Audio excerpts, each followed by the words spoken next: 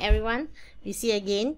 So today I will continue the video clip. There's a 5.6 interference of the wave. Today I want to discuss about the experiment. Okay, the first one, the experiment is investigate the relationship between the A and also the X. A, the distance between two slits, or you say the distance between two sources. X is stand for the distance between the nodal line, or you say the distance between node line. Okay, now we're going to see the hypothesis. The X increases, A decreases. So that means there's an inversely proportional.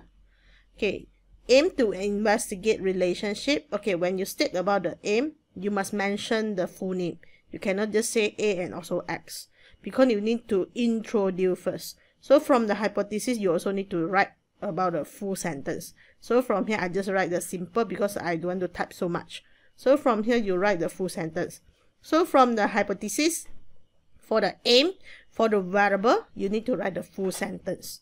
After that, you introduce what's a A, what's a X, then the following. Example for the procedure, that means you can explain what's a A. You just mention A, then we understand already. Okay, now we see the investigation relationship between the distance between the coherent source. So there's a A.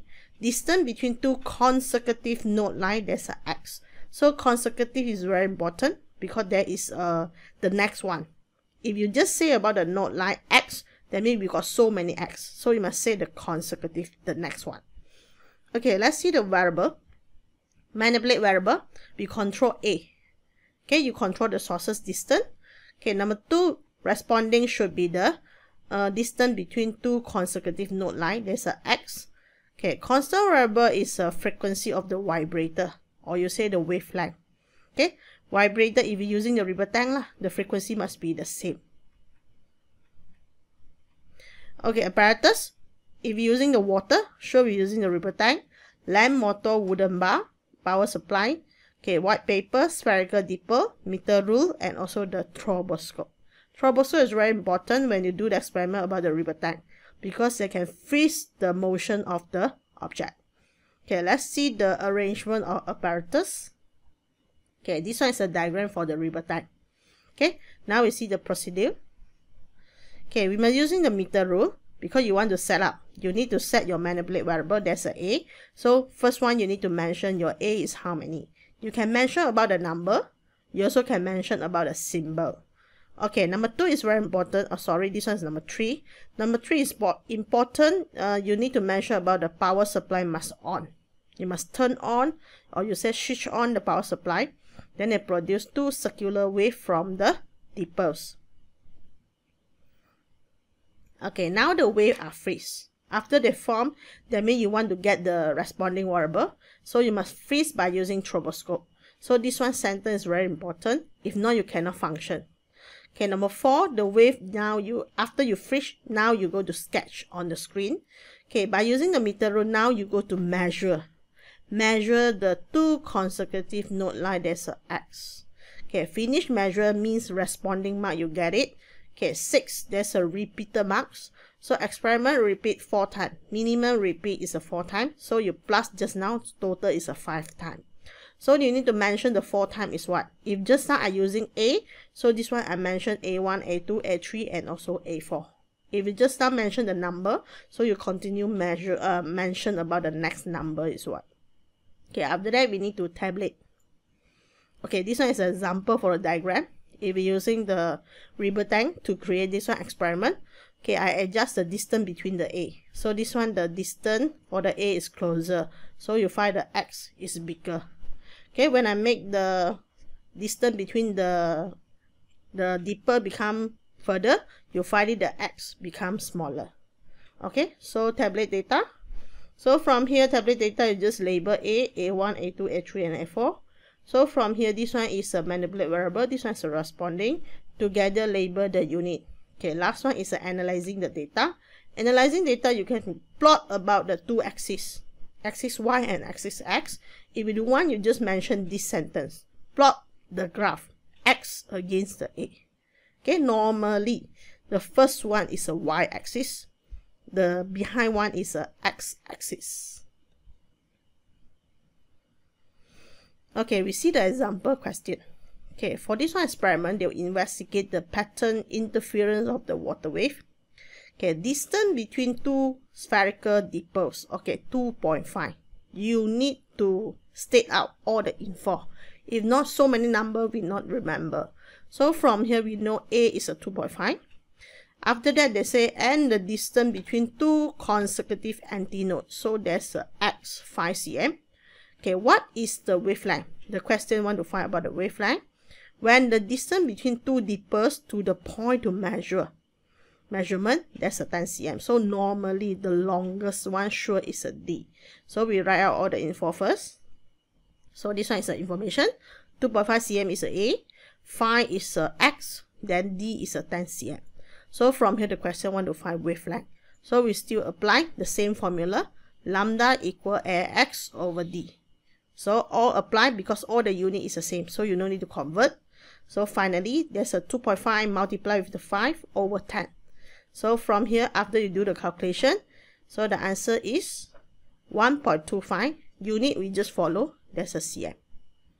Okay, so now we go to the next one. Okay, the next one is interference for the light wave. Okay, when the light from the same source, they pass through the two narrow slit and also two. So this one is an interference, which are close together. Then the effect we know as the interference can be seen as a bright and also dark fringes. So from here you can see this one is an example for the screen capture from the interference result. So we got bright and also dark fringes. So you find it bright and dark fringes, almost the fringes is the same size. So if the diffraction also bright and dark, but diffraction center is a wider, the first bar at the center sure is a bright and also big size. But interference, no. You find it the bright and also dark, almost the constant size. So this one is a sum of the example, red, blue, and also the green. Okay, so bright color and the bright fringes and also dark fringes, the size is almost the same, consistent. Okay, now we're going to see the next one. Okay, the bright fringes. What means of bright fringes? There is a constructive interference. Then the dark fringes means there's a destructive interference. So if you're using red color, okay, the red color from that means is a constructive. Then the black color sure is a destructive. Depends what color you use it. So this one is an example for the experiment. Okay, interference fringes they produce by using the double slit interference. So this one experiment they call Young experiment. Okay, from here the starting is a monochromatic light. Okay, later I explain why it's a monochromatic light. They pass through the two slit. So two slit, double slit. Then after that there will interference. So you find it they produce is a bright and dark fringes. Then the distance is almost the constant. Okay, for all the particles, suppose monochromatic is used. So from here, monochromatic light, what's the meaning? There's one color and one wavelength. Means that if we're using one of the color example, there's a red color. That means red color, just one color only. And also the wavelength is a one type.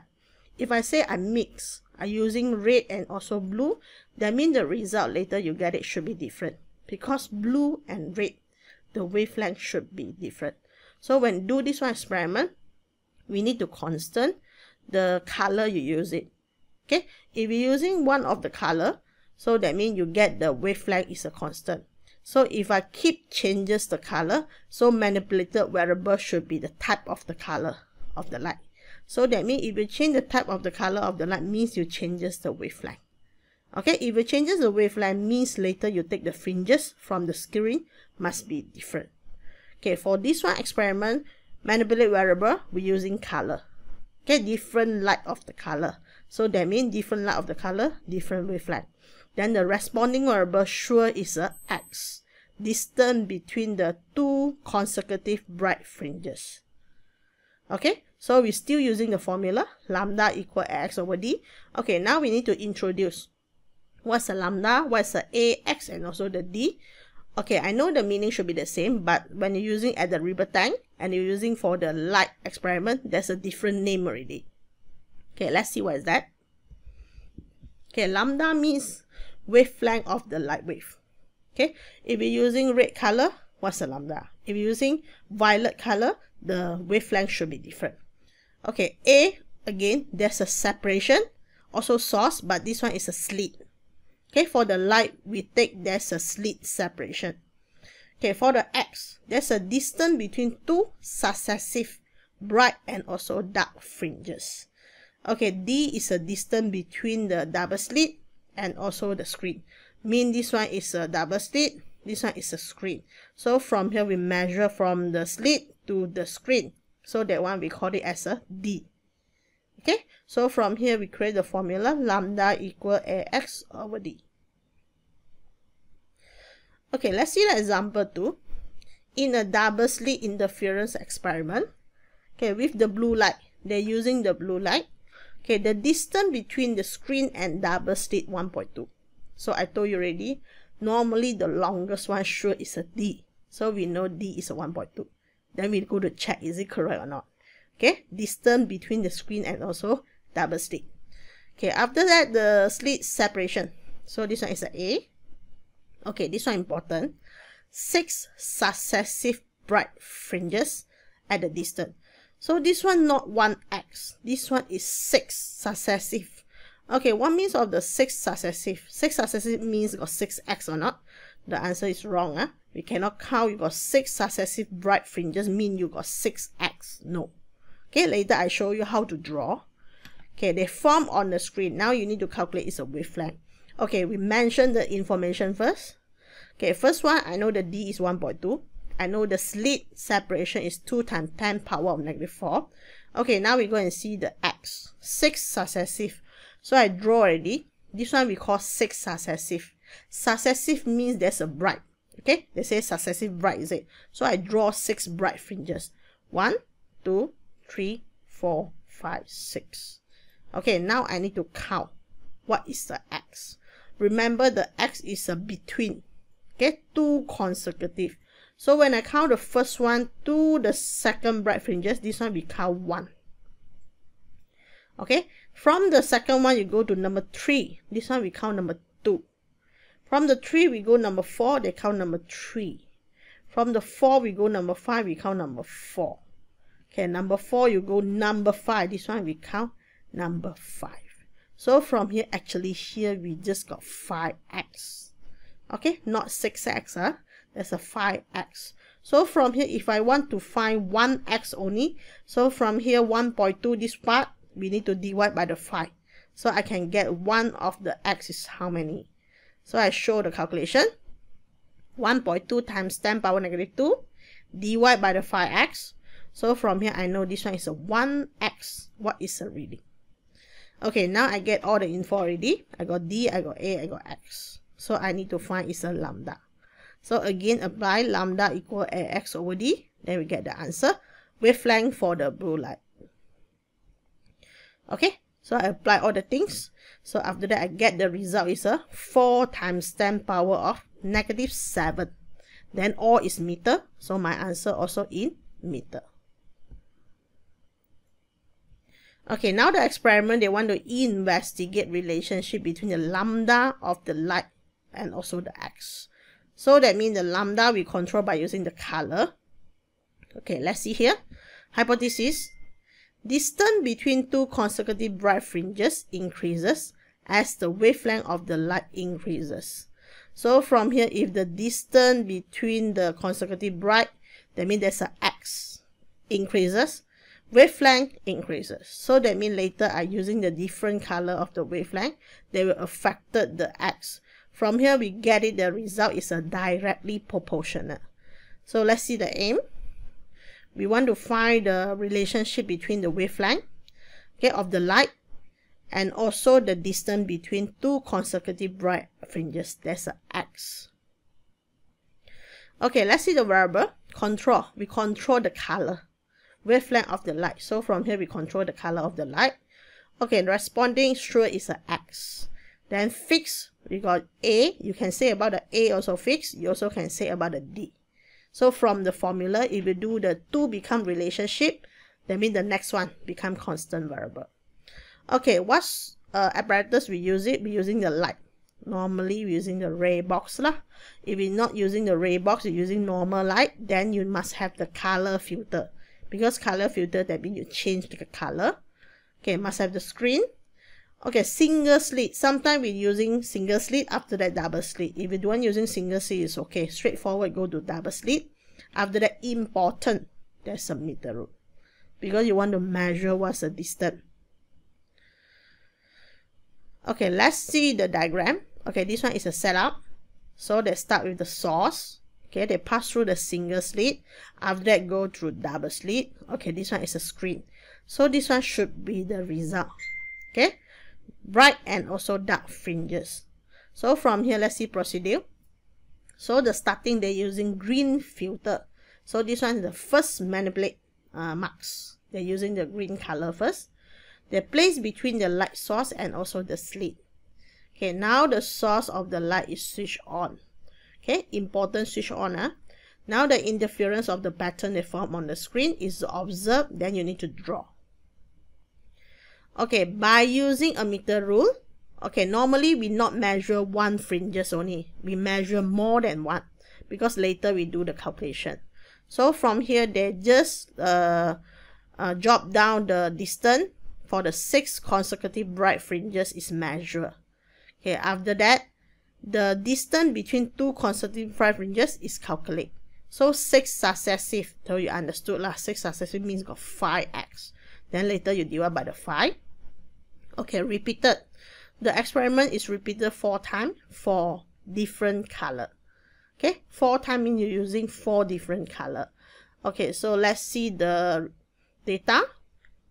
Okay, if I'm using green just now, so I repeated 4 times. I'm using red, blue, yellow, and also orange.